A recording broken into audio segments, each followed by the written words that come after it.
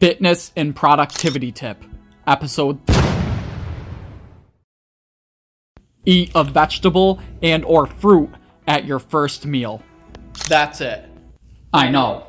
It seems simple. But look at the sled. It requires much more effort during the first few seconds of the exercise than it does the rest of the way. When you want to make a change in your life, it can be hard to overcome the initial resistance. But once you do, the next steps can become easier.